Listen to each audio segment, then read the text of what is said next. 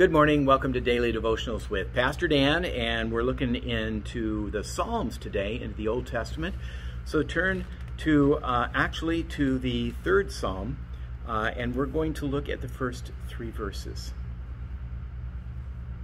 O Lord, how my adversaries have increased. Many are rising up against me. Many are saying of my soul, there is no deliverance from him in God. But thou, O Lord, art a shield about me, my glory and the one who lifts my head.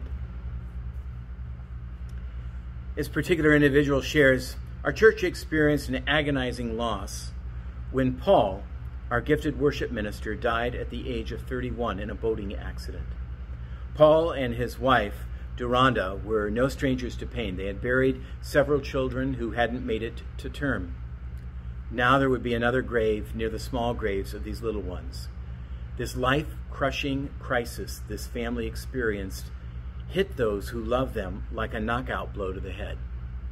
David was no stranger to personal and family crises. In this third psalm, he found himself overwhelmed because of the rebellion of his son Absalom.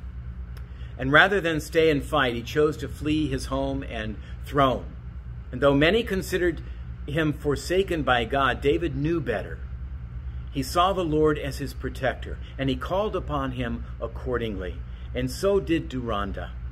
In the midst of her grief, when hundreds had gathered to remember her husband, she raised her soft, tender voice in a song that expressed confidence in God. When doctors' reports are not encouraging, when financial pressures just won't ease up in your life, when efforts to reconcile relationships seem to fail, when death has left those we cherish in its wake, may we too be strengthened to say, but you, Lord, are a shield around me, my glory, the one who lifts my head high. Questions this morning. How did you respond the last time you found yourself in an overwhelming situation? And how does knowing God is a shield around you help? Please pray with me. Heavenly God, help me to see that though life can be uncomfortable, I can find comfort in you. Amen.